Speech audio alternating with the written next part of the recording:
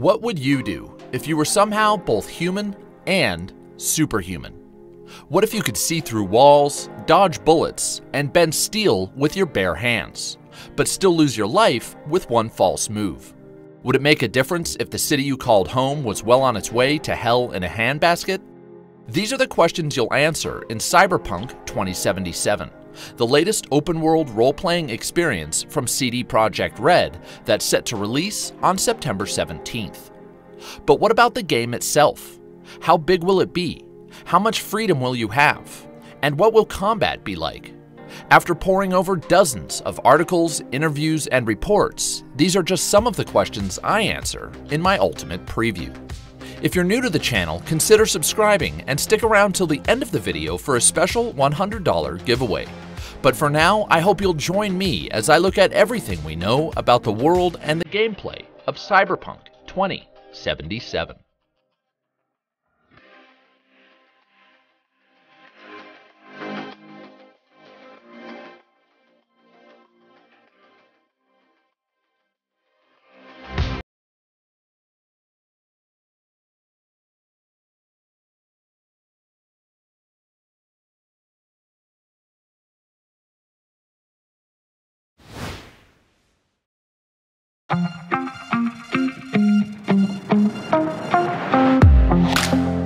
In Cyberpunk 2077, you'll explore Night City, a fictional California metropolis where gangs run the streets, megacorporations pull the strings, and where cybernetic body modification has become the norm. It's a place that CDPR has called, quote, the most believable city in any open-world game to date. It's divided into 6 districts, and so far we've gotten a close look at 2. The first, called Watson, was seen in the gameplay demo shown at E3 2018. It's a former industrial district that's now dominated by what CDPR calls megabuildings, massive structures that house entire micro-societies of densely packed apartments, shops, and NPCs. Watson is also infested with crime, and it happens to be where the game's protagonist, a mercenary named V, calls home. In the gameplay demo revealed after Gamescom in 2019, we got to see another district called Pacifica, which is the most dangerous area in all of Night City. Originally intended as a luxurious tourist destination, the project was abandoned amidst an economic crisis. Now its streets are lined with empty buildings and populated by Haitians who emigrated to Night City in the 2060s after Haiti suffered massive floods due to climate change. This is just one example of how every last detail in this world, from the neighborhoods to the people, will have a backstory and a reason for existing. Other districts we know to be in the game but that haven't been explicitly shown include the city center, where you'll explore gigantic corporate buildings, and which sounds like one of the safer areas due to heavy corporate security and its high concentration of wealth. Then there's Westbrook, another wealthy borough where you'll explore Japantown. And lastly, there's Haywood, a massive housing district, and Santo Domingo, where you'll find all of the city's power plants. Not only is each district designed to look unique, but they actually respond differently to your actions. For example, what if you commit a crime? Speaking to US Gamer at Gamescom 2019, Cyberpunk 2077 producer Richard Borzymowski explained how the repercussions will vary depending on your location. Quote, in Pacifica, one of the poorer areas, you could probably shoot someone, and if nobody would see, then nobody would care. If you would do that in the city center, you would probably get some law enforcement because those areas are way more patrolled, end quote. Your ability to commit crime also speaks to the amount of freedom you'll have in this world. At E3 2019, Cyberpunk Quest director Mateusz Tomaszkiewicz confirmed that similar to Grand Theft Auto, you'll be able to steal any car in the game, as well as shoot pedestrians and non-story related NPCs. You can even run them over or even ram into large crowds. But if you get caught, Borzymowski made it clear that you're better off making a run for it. Quote, your options are to run away, fight them and run away, or fight them, and then die, end quote. Even if no police are around, we know that the game's gangs, which I'll talk about in a moment, might also dish out their own brand of vigilante justice should you cause trouble on their turf. In other words, you're free to push this world around, but the world will push back. That said, there is an area within this game that's well suited for players who aren't a fan of, well, consequences. Beyond the city limits are the Badlands, a lawless wasteland forsaken by everyone except scavengers and nomads, where you can explore dusty ruins and race along abandoned highways. So those are the areas you'll explore, but just how big will this world be? Comparisons to The Witcher 3 are inevitable, but if you're expecting Night City's map to surpass The Witcher, at least in terms of square mileage, you might be disappointed. Borzymowski said of the map, quote, "If you look at pure surface, right, square meters on the surface or square kilometers, then Cyberpunk might even be a little smaller than The Witcher," end quote. But that doesn't mean it'll feature less content. First off, Cyberpunk is way more densely populated than The Witcher, so it seems reasonable to expect more quests packed closer together. Plus, the city is way more vertical. While you won't be able to enter every building in the game, CDPR did say in a response to a question on their official Facebook page that, quote, "Night City has lots of buildings and these buildings have floors. In a tall building, and we will have many of them explorable, each floor can house a lot of activities," end quote. And that's not to mention that the map has also been confirmed to feature multiple underground environments, giving the world even more depth. However big the map ends up being, the game will feature no loading screens and there will be a fast travel option. Even so, the preferred method of travel will likely be your wheels. The game will feature both cars and motorcycles, and we know that at least the cars will come in a range of different classes. You'll have utilitarian vehicles that are designed to get stuff done, luxury vehicles that are built for comfort and style, and armored vehicles that are good for vehicular combat.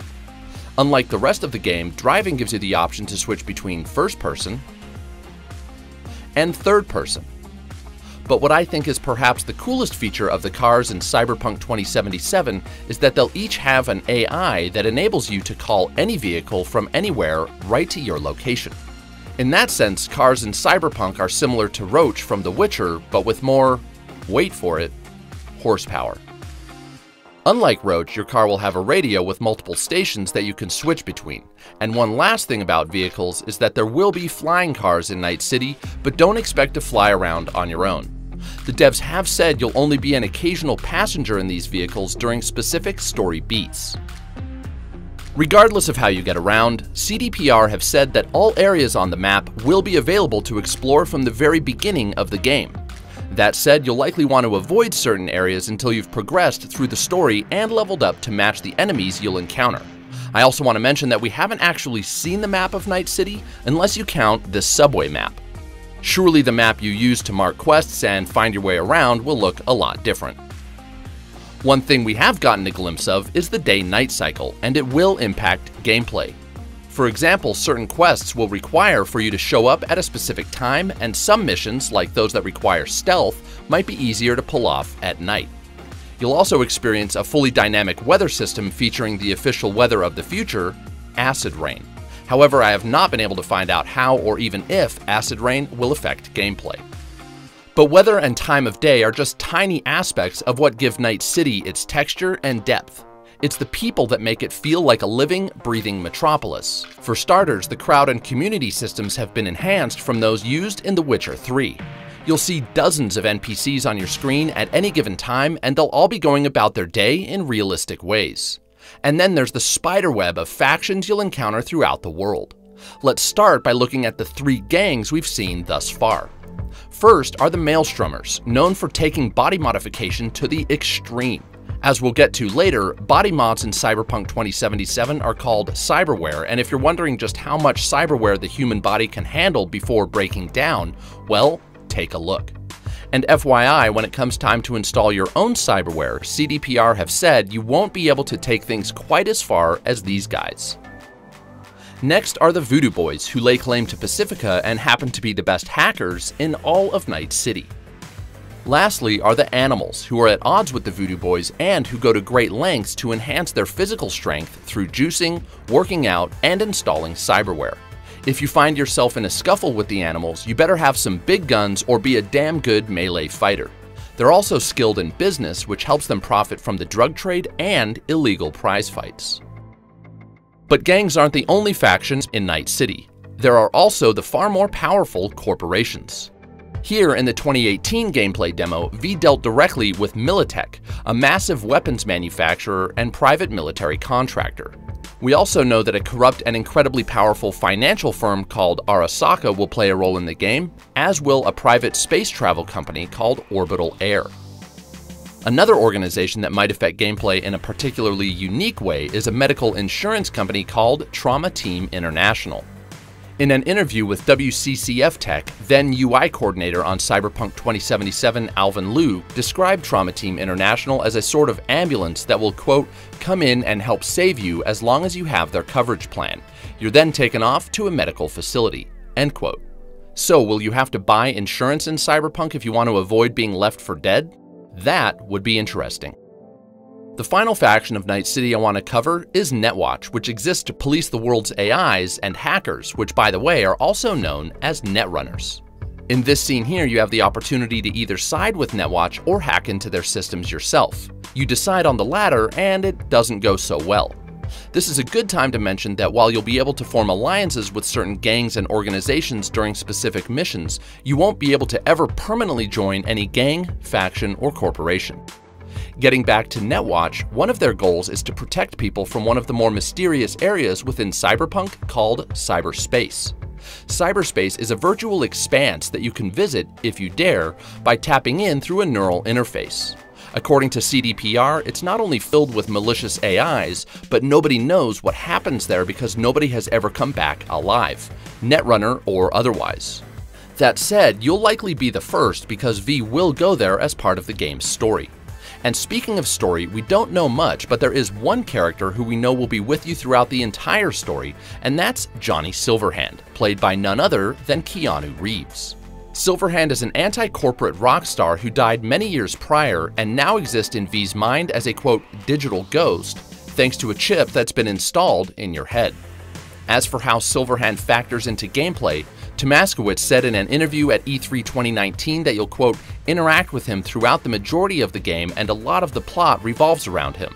He has a complicated relationship with V and you can form this relationship in different ways based on how you play throughout the game, end quote. So it sounds like you'll be interacting with Silverhand's character quite a bit. But what about your character? Who will you be? Well, that's entirely up to you.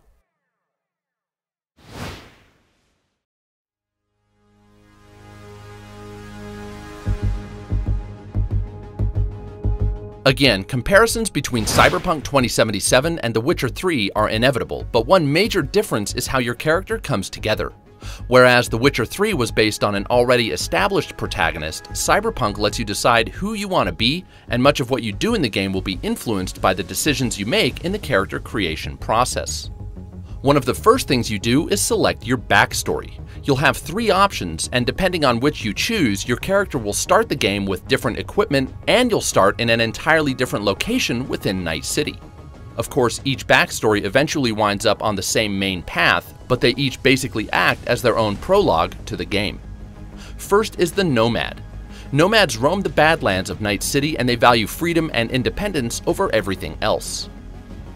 Then there are street kids who grew up in the underbelly of Night City and have survived by flexing their physical and technical strength. Lastly are corpos who more or less have a degree in corporate corruption. They know how companies work and how to weaponize information to get ahead and destroy their adversaries. Each backstory will also unlock specific dialogue options that only make sense for a person with that specific background. And it was confirmed on a Cyberpunk community podcast by Powell Sasko, lead quest designer on Cyberpunk 2077, that these options will not only affect specific conversations, but they can even change how entire quests unfold. Once you've chosen your background, you can customize the look of your character, and for starters, Cyberpunk doesn't ask you to decide between male and female. Rather, you have access to the full spectrum of body types, and from there you can change a multitude of physical features. If you don't already know, it might come as a surprise that you actually don't select a class when making your character. You instead choose your class during gameplay through what the developers call a fluid class system, which I'll cover in detail later in this video. Your job during the creation process is instead to determine how effective your character will be at using certain skills that appeal to you. To do that, you'll assign attribute points to specific attributes related to those skills.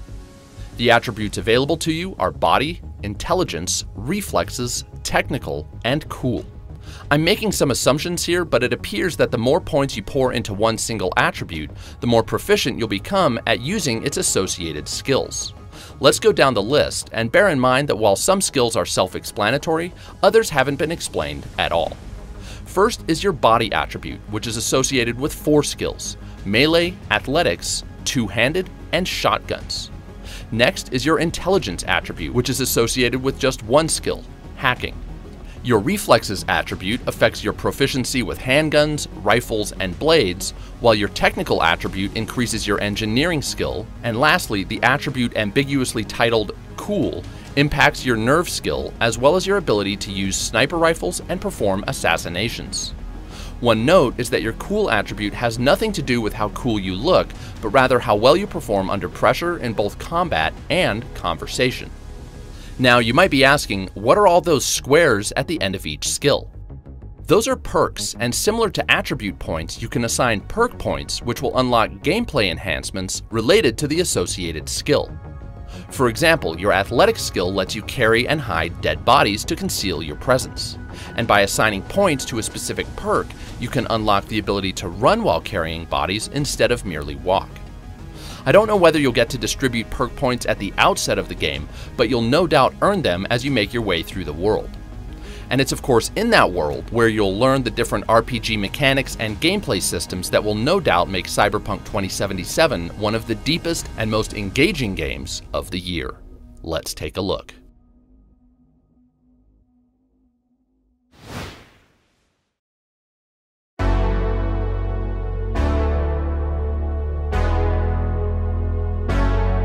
When Cyberpunk 2077 was first revealed, many gamers asked, would it be more of a first-person shooter than a true RPG? In a word, no. As put by Sasko, Cyberpunk is, quote, first and foremost an RPG where you play as V, a mercenary on the streets of Night City, a character that you can fully customize, picking life paths, picking skills and weapons, customizing the body of the character, and living the life in Night City, end quote. So let's look at the gameplay and storytelling systems that make this a true role-playing experience, starting with the branching story and quest lines. Going back to the scene with Militech, it's here that V meets with a Militech executive to arrange the acquisition of a piece of equipment from a rival gang. Right away, the dialogue options present your first choice. You can either lie or tell the truth, but you've been hacked through your neural socket and the enemy can tell if you're being dishonest. That said, you still have options, and if you play your cards right, you'll get a boatload of cash to buy the requested merchandise. From there, you can either pocket the money for yourself or use it as requested. Steal it and you'll have to acquire the equipment from the rival gang by force. Use the money as planned and you'll be able to deal with them diplomatically. And that's just one fraction of the choices you can make in one mission. What about the decisions that affect the broader story? We saw how this could play out after you defeat a boss by the name of Sasquatch. After you fight her, CDPR says you can either take or spare her life. So, say you let her go. Will she seek out revenge later on, or will she remember your show of mercy and become an ally? It sounds like these are the consequences you'll be forced to consider throughout the game. As explained by Philip Weber, senior quest designer on Cyberpunk 2077, quote, anything you do could possibly have an impact on the main story of the game. Characters you only meet in a side quest would then suddenly show up in the main story. This way, the player never knows what to expect. Sometimes a small quest can turn into something much bigger and then change the whole main story of the game. End quote. One example we've actually seen of how actions can affect future events is this specific firefight. CDPR confirmed that this is a, quote, random encounter, but these are the same bad guys you busted up earlier in the demo and they're now seeking revenge. The implication being that while there's no telling when an ambush like this might occur, it wouldn't have happened had you not taken on the prior mission. What makes all these branching paths even more impressive is that from the sound of it, Cyberpunk's missions will feature no dead ends. That is to say, you'll never get game over because you decided to do things your own way. Going back to the Sasquatch example, say you spare the life of a marked target during an assassination quest. The story will change, but you won't be asked to replay the mission. And speaking of missions, where will you find them? Well, that's where fixers come in. Fixers are the quest givers in Night City, and when you meet one, such as Dexter Deshawn, who we're talking to here, you'll gain access to main quests, side quests, and a third type of quest called street stories. From what I can tell, each will appear on your map, with main quests and side quests typically providing longer experiences, and street stories providing smaller, bite-sized bits of gameplay, perhaps unrelated to the main quest line. We've no idea how many main or side quests the game will feature, but in an interview with On MSFT, the head of CDPR's Krakow studio, John Mames, said the game will have around 75 street stories and they'll serve as a way to explore the world and gain experience, of which Cyberpunk has two types. First is traditional XP, which you'll use to level up and presumably earn attribute points and perk points. The second form of experience is called street cred, which boosts your reputation in the world itself and unlocks new and better side missions, new cyberware upgrades, and new vendors throughout the world. Basically, the more street cred you earn, the more content you unlock. That said, boosting your street cred can have a downside. As outlined by Tomaskowitz, quote, "The more recognizable you are, that actually might be a detriment in some missions. People will recognize you, and that's not always a good thing if you want to stay incognito." As for how you'll earn traditional XP and street cred, you'll earn both types no matter what sort of mission you're working through, but you'll earn more street cred for completing street stories and more core experience for completing story missions. Of course, as you gain experience, you'll no doubt want to upgrade more than just your skills and your attributes. You'll also want to upgrade your body. As mentioned before, the cybernetic upgrades you acquire in Night City are called cyberware, and they're core to your character's customization.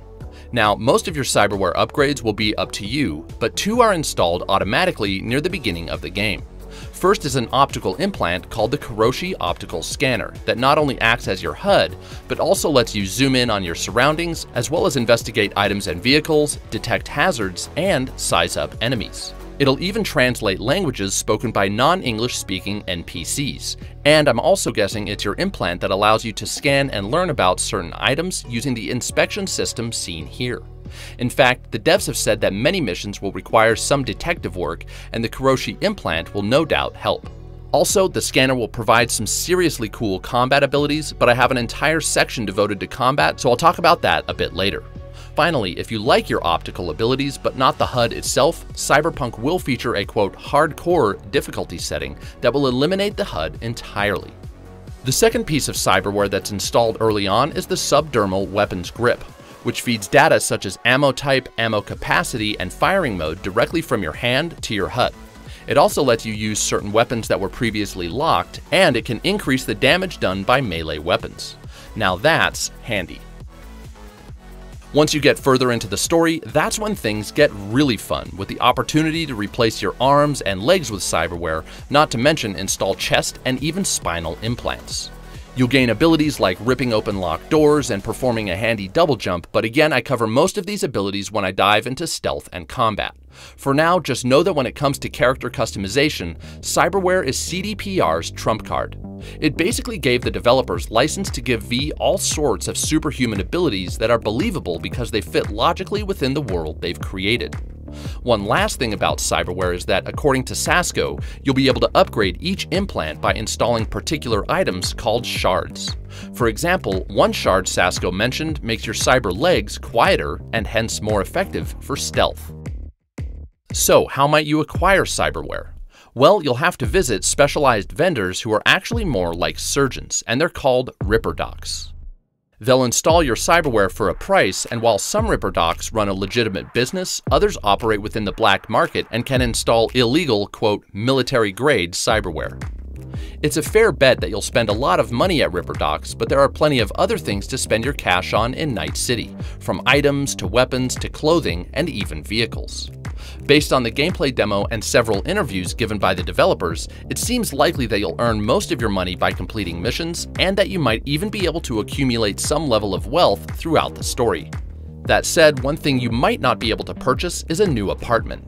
In 2018, CDPR said on their Facebook page that you would be able to purchase new apartments, but later in June 2019, Cyberpunk art director Kasia Redasuk said, quote, "V will only have one apartment and stay there," end quote. This, of course, came as a disappointment to those looking to expand their real estate empire in Night City. However, the apartment you do have seems well equipped. You'll have a weapons locker where you can store guns and melee weapons such as katanas. You'll also have a closet where you'll be able to keep certain outfits, and by the way, different articles of clothing will provide stat boosts and feature special abilities. For example, this jacket increases your resistance to certain attacks and boosts your street cred. Getting back to your apartment, your digs will also feature a garage where you can store the cars you acquire throughout the game. But of course, most of Cyberpunk will be spent outside your apartment, and as with many RPGs, the game's larger world has plenty of extracurricular activities, including some minigames. The three we've heard about are street races, which are pretty self-explanatory, boxing matches where you'll fight boxing robots similar to what we've seen in the gameplay demos, and finally, there'll be a shooting range where you can test out weapons and practice your aim. But you may have heard there's another extracurricular activity in Night City that a lot more people are looking forward to: romance. In a Twitter exchange with a community member posted to Reddit, Sasko confirmed that similar to The Witcher, there will be relationship options that involve entire plot lines. But you'll also be able to have one-night stands and even pay for sex if that's your thing. And unlike The Witcher, it sounds like Cyberpunk's romance options will account for whether your character is straight, gay, or somewhere in between. Lastly, there are two more systems in Cyberpunk that I want to talk about. First is the loot system. In addition to essential loot that's tied to the story and certain quests, the random loot you'll find throughout each area actually won't be random at all. Instead, to make the world as believable as possible, all loot will be contextual, meaning items you find will make sense given your location. In other words, you won't be finding hand grenades lying around if you're working your way through an office building. As for the crafting system, we learned via a DM exchange between CDPR's Twitter account and another community member that in order to craft, you'll need to, quote, invest in the right perks, and that you'll be able to, quote, craft multiple items including armor, shards for cyberware, weapon modules, special weapons, consumables, and gadgets, end quote. Based on a separate QA with CDPR, we actually learned that the only items you won't be able to craft are clothing and actual cyberware implants. And with that, we've looked at most of the mechanics and systems that aim to make Cyberpunk a deep and engaging role-playing experience. But there's actually one more system I've not covered in great detail, and that's the class system, which lets you decide not just between one of three playstyles, but any combination thereof.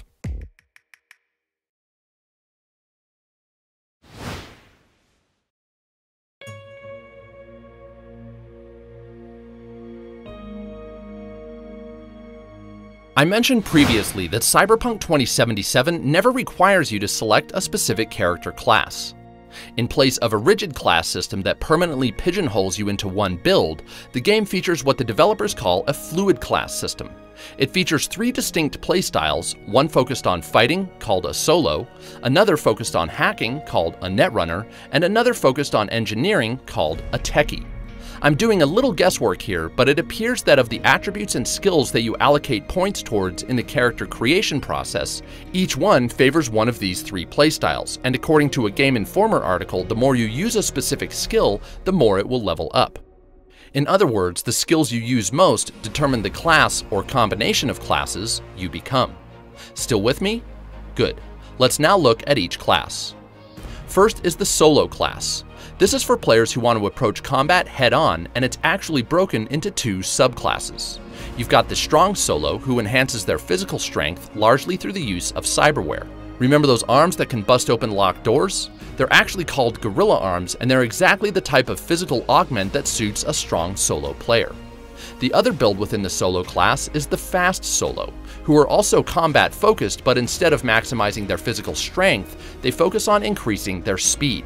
If maneuvers like the double jump and dodging bullets sounds like your idea of fun, and you might like to partake in some ninja-esque melee combat, consider the fast solo build.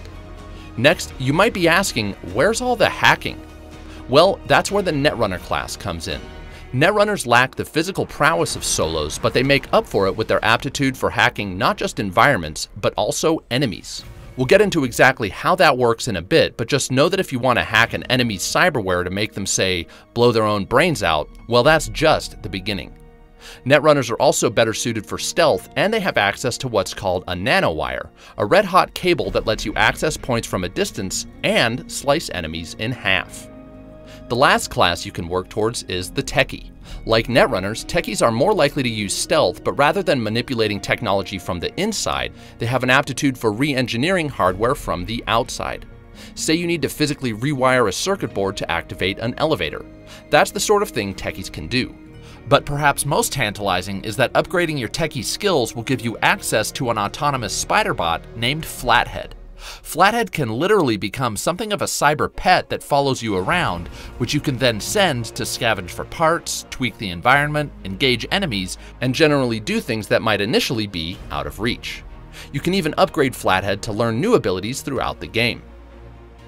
So those are the three classes, but again, you're never pigeonholed into just one.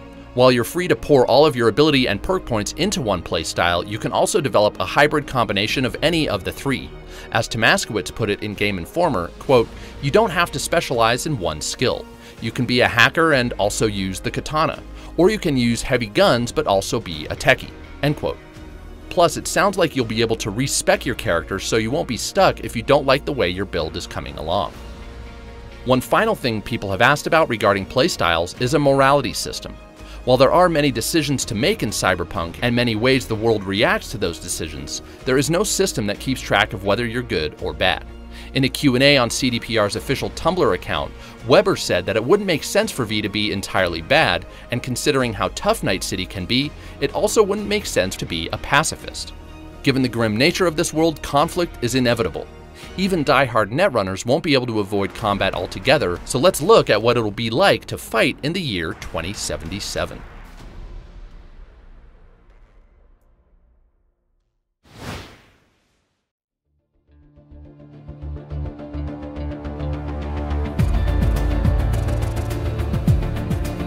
As I've already hinted, Cyberpunk will feature plenty of tools and abilities that will make you a more efficient killer, and it all starts with your Kiroshi optical scanner.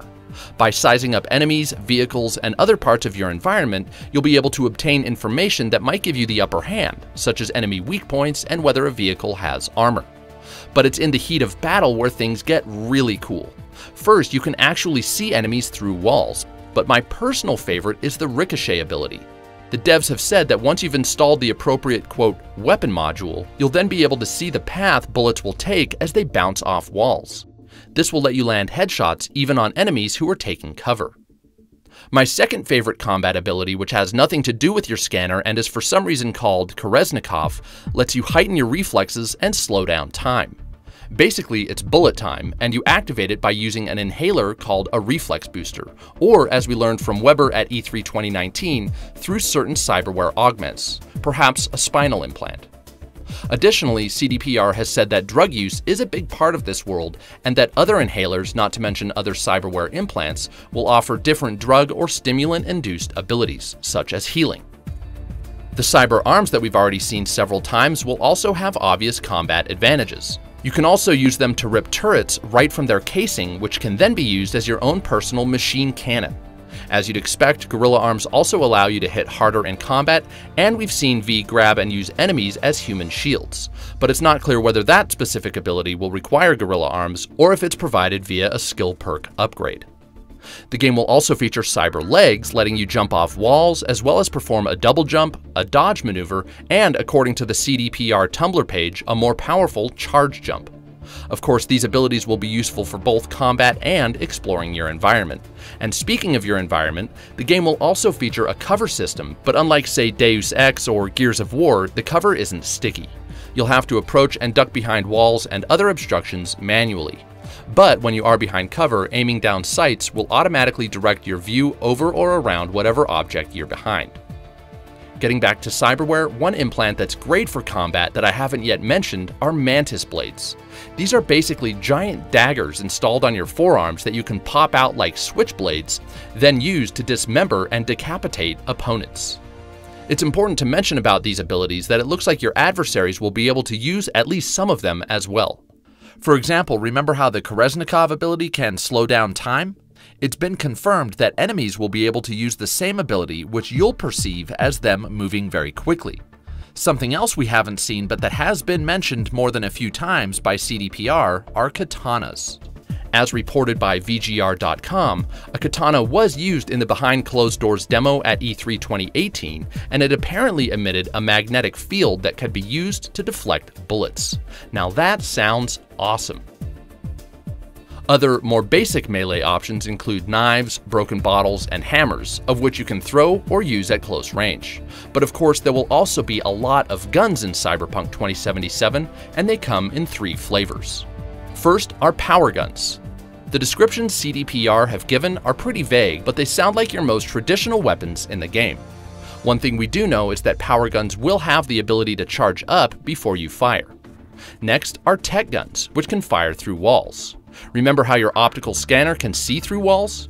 Yeah, that's not a bad combo. Tech weapons will also feature alternate firing modes. Some examples that CDPR have talked about include a gun that accelerates its rate of fire the longer you hold down the trigger, and a gun that fires superheated bullets that can melt through enemy cyberware. Oh, and while we're on the topic of guns that can pierce walls, it looks like environments in Night City will be at least partially destructible, making for even more dynamic firefights. Lastly are smart guns. One of CDPR's goals was to create combat that was challenging for experienced shooter fans, but also accessible to gamers who don't play many shooters at all. Enter smart guns, which will fire homing bullets. If you just want to hold down the trigger without aiming down sights, or well, aiming at all, these are the guns for you. One last gun we've heard described by CDPR is an 8-barreled shotgun that can fire all 8 shells at once, but we don't know if it's a power weapon or a tech weapon. As for acquiring these guns, you'll obviously be able to loot them off your cold, dead enemies, but Night City will also feature merchants called gunsmiths.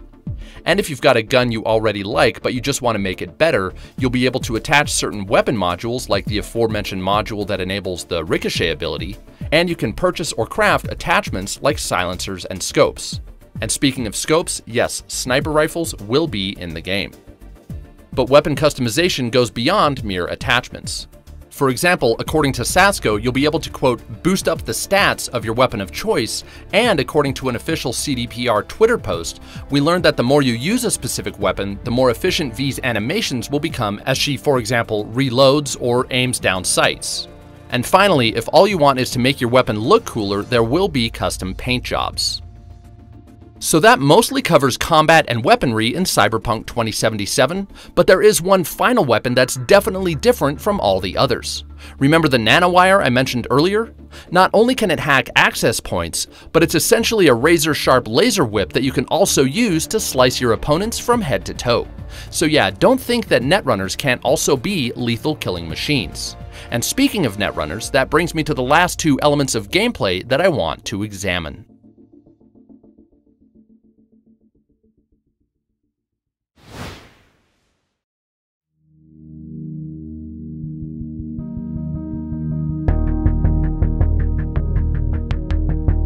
For those of you who don't gravitate towards either the strong or fast solo character builds, stealth, hacking, and manipulating technology through an implant called your cyber deck will likely be a much bigger part of your experience.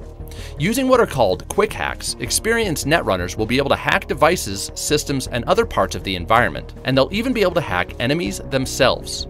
But to do so first requires that you plug into the network those devices and enemies are connected to. As CDPR puts it, quote, in the world of Cyberpunk, once you're jacked into a network, you have access to everything it connects to, end quote. Based on all the research I've done, here's my best summary for how hacking will work. First, you need to find an access point. Once you're plugged in, you then see the interface for the hacking minigame, during which you're given a set of codes that you need to select in order to achieve your main hacking objective. In this scene, your main objective is to gain basic access to the network, and to achieve it, you have to select codes 1C and BD. To the right are a series of secondary codes that unlock certain quick hacks, such as hacking the camera log, which Weber seemed to confirm will let you shut down cameras or access their viewpoints. The other code, labeled Officer Tracing, is more of a mystery. Perhaps it gives you the location of enemies on your minimap.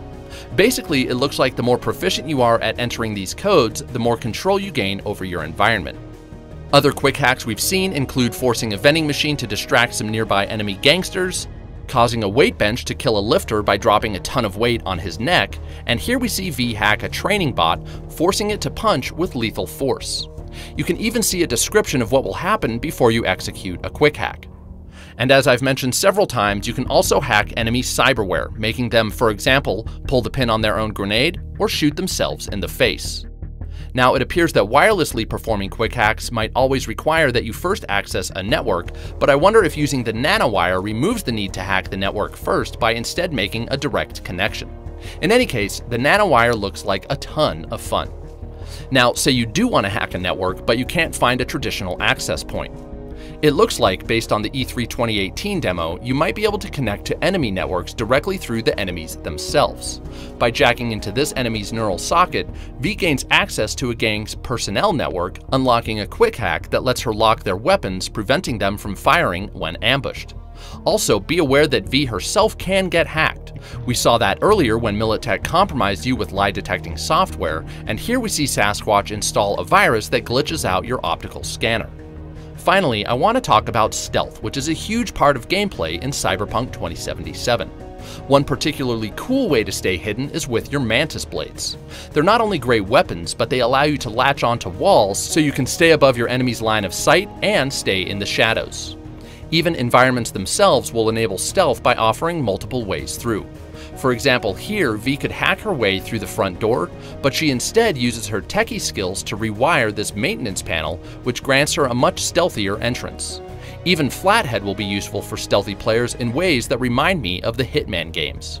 For example, if you see a lamp or chandelier hanging from the ceiling, you'll be able to send Flathead up to loosen some screws, causing it to drop down, crushing the enemies below. When you take into account all the skill sets in Cyberpunk, from rewiring panels and using Flathead to do your bidding, to hacking enemies and devices from a distance, it's easy to see how Cyberpunk 2077 will let just about any player keep a low profile. Even solo players will have stealthy tactics, such as the athletic skill which lets you carry bodies and hide them in trash bins. In fact, CDPR have said that no matter what your build, any character class can complete Cyberpunk without killing a single enemy. To help with this, virtually every weapon has an option for taking out enemies using non-lethal force. Can you say pistol whip? Granted, going 100% non-lethal will make your playthrough much more difficult, but surely many ambitious players will want to give it a shot. As many gameplay options that will be available when Cyberpunk releases, there are a few options outside of gameplay that won't be there on day one. First is multiplayer. Since CDPR is known for single-player experiences, this shouldn't be much of a shock, but what might come as a surprise is that the multiplayer component of Cyberpunk isn't going to be an add-on or an expansion to the existing game. It's instead going to be its own separate AAA release, and unfortunately it's not coming until 2022. One thing we'll hopefully get before then are the game's planned single-player expansions, which CDPR recently confirmed will be at least equivalent in terms of size and scale to The Witcher 3's expansions, Hearts of Stone and Blood and Wine. In other words, you can expect anywhere between 25 to 50 hours of post-launch content. One last feature we'll have to wait for is modding. When asked about modding, Sasco said that it's not part of their current goals, but it is part of the post-launch roadmap. And finally, one feature that's not part of any roadmap for Cyberpunk, at least on the single-player front, are microtransactions. If CDPR is to be trusted, and it's my opinion that they definitely are, everything in this game will be earned via gameplay, and I think everyone will agree that's just how it should be. And that seems like a perfect place to wrap things up. It's been a pleasure and a challenge to wrangle all the information about this massive game into one preview. But if I missed anything, please let me know in the comments. As always, if you enjoyed this video, give me a thumbs up, and don't forget to share it with friends who might want to give it a watch. Now, as I mentioned at the outset, click the giveaway link in the description below for a chance to win one of two $100 gift cards to either Amazon, PlayStation, Nintendo, Xbox, or Steam. If you're not into giveaways but you still want to support me, or you just want to keep up with what I'm playing, you can follow me on Twitter and Instagram. Thank you so much for watching the entire video. Until next time, I want to remind everyone to never stop questing.